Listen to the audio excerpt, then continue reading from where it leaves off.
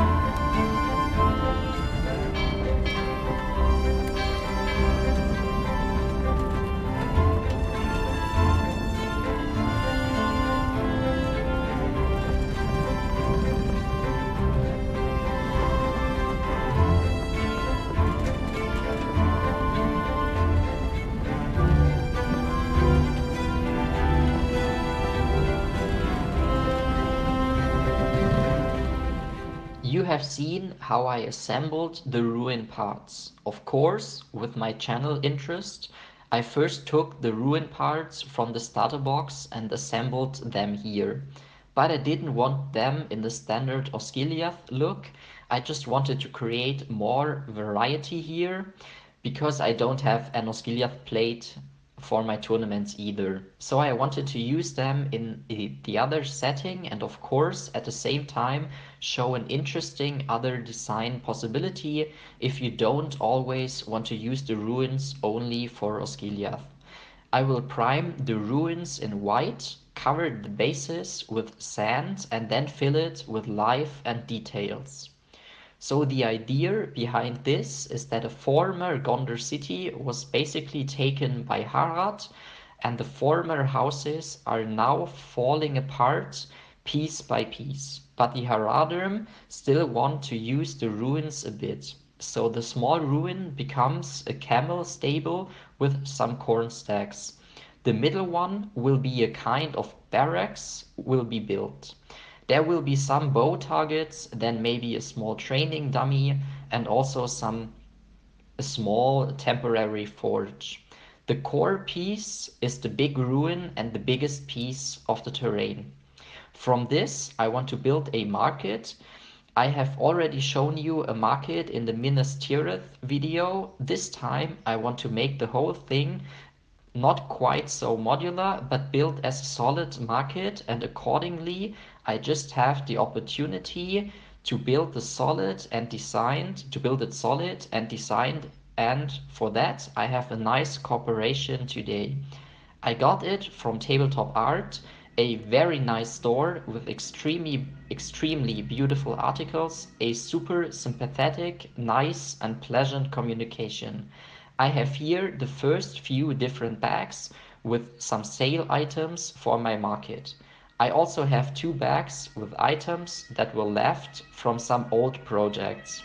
I then took some fruits in addition to the fish and vegetables, some bakery stuff, a fabric store, and here also a few corn sacks and also 3 market vendors. Here I have a fish seller, a fabric seller, and a fruit and vegetable seller. I would like to place the 3 accordingly at the respective market stands, and then basically build nice terrain pieces from these 3 ruins. For that, I'll take you into the time lapse. I will not report in between, but only then at the end, because you see actually everything important directly in the time-lapse videos.